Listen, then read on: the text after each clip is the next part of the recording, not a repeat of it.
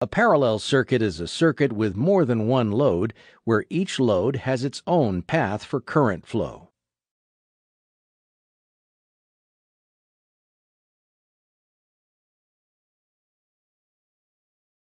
The individual paths of a parallel circuit are called branches. The shared power and ground sections of the circuit are called the main trunks. Unlike series circuits, parallel circuits should have each load on the parallel branches. The voltage drop across each parallel branch should be the same. Unwanted resistance in the main trunk power or ground circuits will affect all branches. Just like a series or simple circuit, near 0 volts should be present after each parallel load. A voltage drop of about 0.2 volts or more on the ground side is usually a sign of unwanted resistance. Unlike a series circuit, current in a parallel circuit is not the same throughout the entire circuit. The branches and main trunk have different amounts of current flow. Current in each branch is determined by the load in the branch. Current in the main trunk is equal to the sum of the current flowing through all of the branches.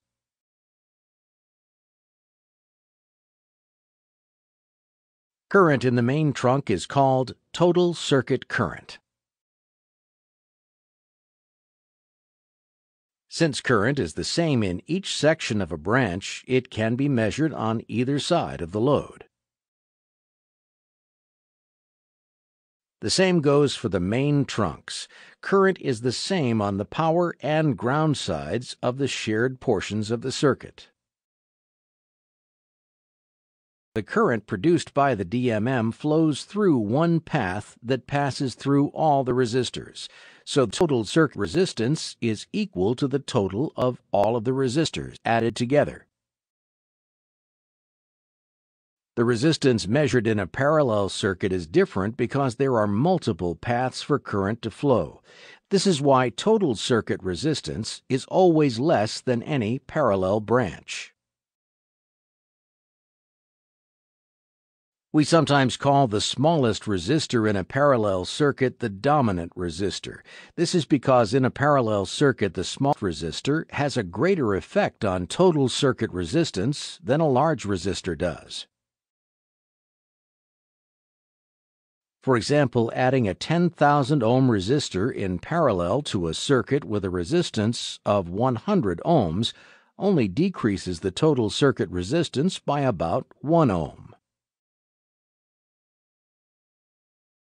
However, adding a 10 ohm resistor in parallel to the same 100 ohm circuit has a greater effect.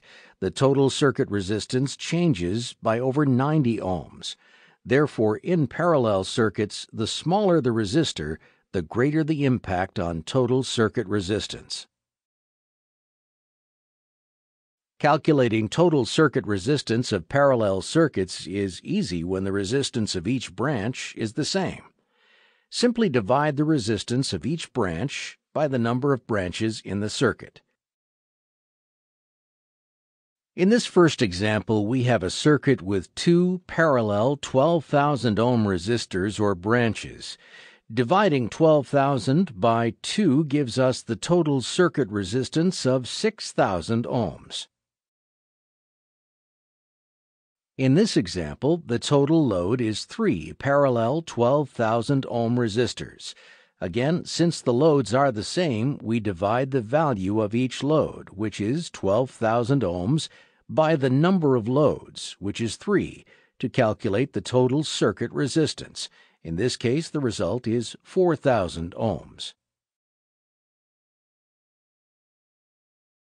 This example shows 4 parallel 12,000 ohm resistors. Using the process from the previous examples, the calculated total circuit resistance is 3,000 ohms. Calculating the total circuit resistance when the resistance values are different requires a bit more math.